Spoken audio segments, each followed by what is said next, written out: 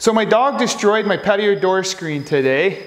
He likes to scratch at it. He thinks he's a cat, I guess. But there's some pretty big holes in here. Flies can get in and stuff. So in this video, I'm going to show you guys how to put a new screen in a patio door. To get this job done, you just need about 4 tools. You need a sharp knife, you need a spline tool, you need a flat blade screwdriver, and this tool. It's not necessary, but has a little hook on it, and I found that was very helpful to remove the old spline.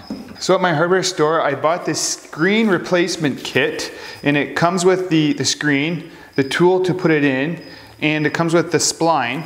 And for my screen door, I needed a 36 inch by 84 inch. That's 3 feet by 7 feet. So measure your screen before you go and purchase. It's good to make sure you have the right size. The instructions on the screen say to do this on a flat surface. I know my shop floor is fairly flat, so I'm going to use that. I don't actually have a workbench that's big enough for this job, so I'm just going to do it on the floor. So the first step is to obviously remove the old screen, and it's pretty easy to do that. There's a spline that's in a groove here that holds it in, and you just need to find the corner where they started and finish, and just use a screwdriver, I think, and try to pry it out. I have one of these tools with a little hook on it. I'm going to try to use that to get the spline out. And oh, almost got it. There we go. And then you just yank it. Okay, so my spline is obviously dried out. And this is going to be annoying. Oh boy. What if I just... This might take me a while.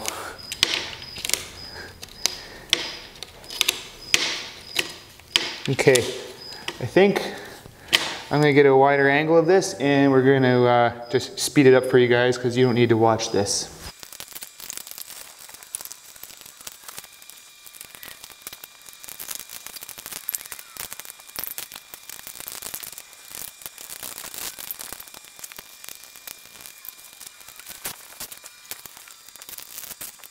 If you were doing a window screen, you wouldn't have this problem, but since it's a screen door, this has a handle on it, which is in the way, so I'm gonna have to take it off. So that's one step that you need to do. This is probably the first step. The second step would be removing the screen.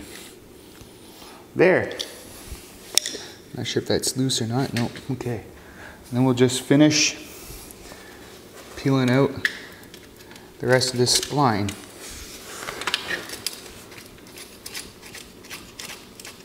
I did notice that the part the sun didn't hit the screen, that spline came out all in one piece. Whereas where it was, the sun was hitting it, the spline seems to be pretty dried out. Then once the spline is removed, just roll up the screen and all its garbage in it and throw it away.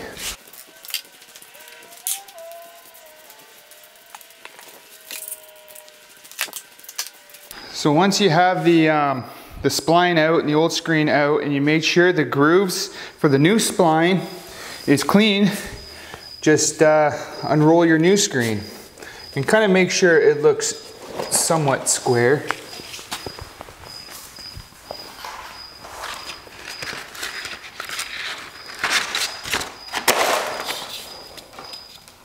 And there's the new spline.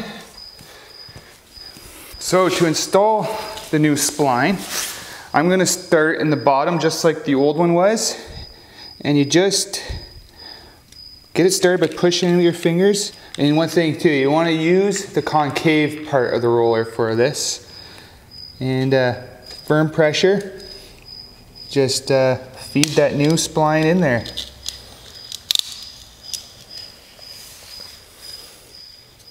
When you get to corners, you do it all in one piece. You just kind of wrap it around. Sometimes it's easy to, or it helps to use a screwdriver just to help it in there. Be very careful that you don't break the screen.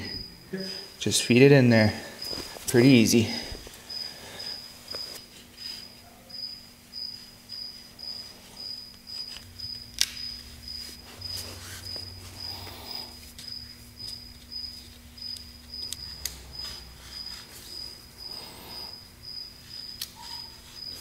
And then once you get to the corner, just carefully cut your spline off and push it the rest of the way in with your screwdriver.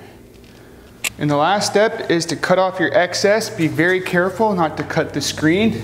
And you just run your knife along the inside.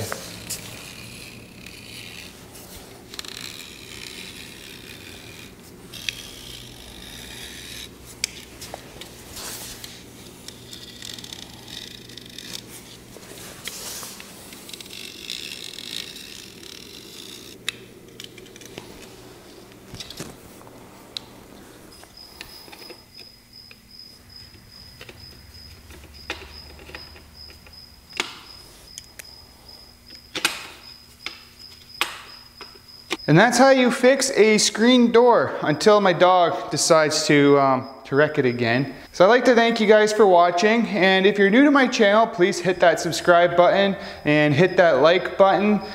And like always, we'll see you in the next one.